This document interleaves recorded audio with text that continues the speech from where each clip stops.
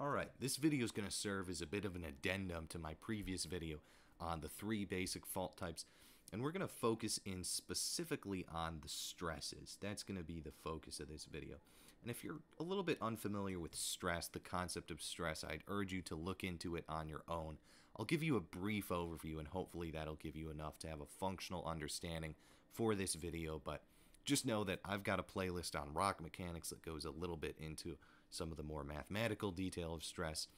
It's a very simple concept that is explored on probably millions of videos through different engineering, physics, mathematics, geology channels like this one. So I would urge you to do a little bit of your own research if you're a little bit less familiar with the concept, but hopefully you understand it well enough to just get through this pretty basic explanation I'm going to go through here. I'll also say, sorry if the wind starts picking up a little bit. It is absolutely ripping out there.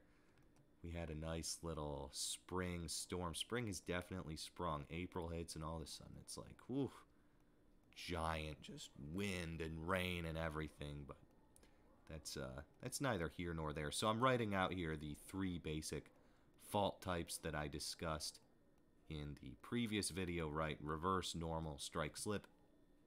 And of course, normal and reverse can be broadly described as dip, slip, as the opposite of strike, slip. And remember, that's based on where the slip occurs in the direction of the strike or in the direction of the dip. Right, so with all of these, we'll give our brief little review here. Again, if you need more of this, check out my previous video. The normal fault, this foot wall, this lower block is going to move up relative to that upper block, which comes down. Reverse is going to be the reverse of the normal fault, where this hanging wall on the upper side of this angle moves up and the foot wall moves down. And then strike slip, if you change your view, instead of looking in your cross-sectional view, all of a sudden you're looking in plan or top down, all of a sudden you see it's moving along the strike of that plane, so you'll have one of these blocks moving north and south or east and west or whatever directions those are. Right, and it could be a right-handed or a left-handed strike slip fault, but that's not particularly important because we're focusing on the stress types, and what you'll see is that each of these basic fault types is associated with a basic stress type. So again, here's the basic introduction to stress, right? Stress is derivative from the physical concept of force. And hopefully forces we all have a good intuition for, right? Newton's second law, F equals ma. You can apply a force to something by pushing on it, by pulling on it. Your weight is a force, all of these things, right? And a stress is just, really, it's a force, F, per unit area, A. Right? So a force per unit area. Basically take something that's very external, a force, and make it something more internal, something that is on the area of the surface area of an object, like a fault plane. So if we draw a little area out here, then you can think of the stress is coming in. Maybe it starts off as a force, but if this is a tiny little area and we're still static, that is not moving, remember, that means zero acceleration, means the forces have to balance. Then we're going to have something on the other side, an opposite reaction, and that's what describes our stress, right? A force is necessarily one direction. A stress is two directions that are always opposite each other, and they give us three different terms from that, right? We can have different from stresses either pointing towards each other, away from each other, or moving past each other. We can have three different stress types. And so the first of those is going to be compression. And that's the one that I drew on that little square right there. Compression, of course, if you think about, compressing something with your hands, if you think about putting something in a hydraulic press, these are all compressive actions. So that's two things coming together, right? Forcing something together, confining it. The opposite of compression is going to be tension, which, again, this should be pretty easy to visualize. You take a piece of string, some rope, some fishing line, something like that. You pull it taut and you say it's in tension, right? And if you put too much tension on it, maybe it snaps. So that's, of course, the arrows would be moving away from each other. Again, those stress, or you might be able to think of them as force arrows, even if you're more comfortable with the concept of force. And then finally, the third category is going to be shear, which basically means that there's some offset between the forces. They're not running through the same axis would be the big thing. And they could be moving, they will be moving in opposite directions, right? Something like this.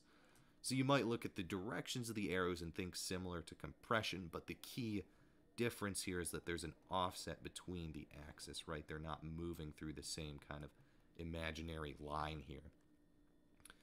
So, of course, each of these different stress types is going to be associated with different geologic environments. If you think about compression, right, think of, at the broadest scale, right, two plates coming together, you know, a convergent environment. Compression, convergence. Tension, think about a rifting center, a seafloor spreading, rock being spread apart, forced apart by rising mantle plume beneath it, right? That's going to be a divergent plate boundary.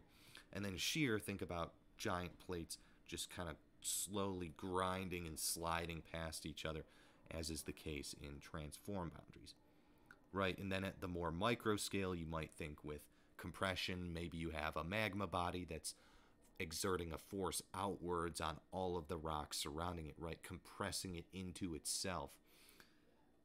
Something like that. You can go into the details of all the different types of sites you might see, the geologic intricacies of different places in the world. But we'll keep it at that for now and move on to a discussion of what types of stress we see with each of these fault types. And again, I go into a lot of discussion kind of theoretically on this in my rock mechanics playlist. This I want to keep a little bit separate from that. But I will say this, understanding the types of stress present in your rock mass is incredibly important for any time you're doing tunneling, excavations, mining through it, right?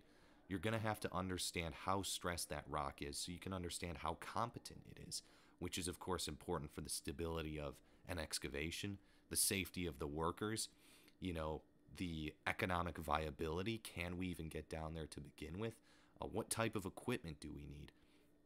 All of these big, important, you know, engineering and project management and just basic feasibility questions are downstream of what is the rock like, right?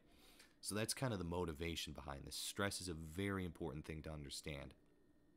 And so when we get into each of the basic fault types, right, the way I like to think about it, we'll start with normal here, right? And I'll give you the basic kind of formula I use. Draw a fault plane, right? Some plane, again, we'll say we're looking at this, we'll draw the blocks too. We're looking at this in cross-section. It's a very basic view, right? Perfectly planar little fault plane there. And then I like to think of in what direction are the blocks moving relative to each other, right? So we know that this is moving up, right? The footwall is moving up and the hanging wall is moving down. The footwall moves up, then it's normal. That's the little fun little mnemonic device I talked about in that previous video. And then what I like to do is say completely ignore the vertical component of this line right now. Not to get, I said I wouldn't get too mathematical, but if you have some background with vectors, then of course you might think of these two as little vectors, right? Little directional arrows, right? And then isolate the horizontal component, right? So you know that a vector is comprised of a horizontal component and a vertical component, right? Let's just say ignore the vertical component, right? And then look at how those two arrows are interacting with each other. And in the case of the normal fault, we have then this block is moving away and this block is moving away to the right, right? So that means that normal faults are the result of tension. They don't cause tension. Remember, faults are the result of stresses. They are the result of tension is a normal fault. Reverse faults then, at this point you should be pretty quick to catch on. A reverse fault is going to be the opposite of a normal fault, so it's going to contain the opposite of tension.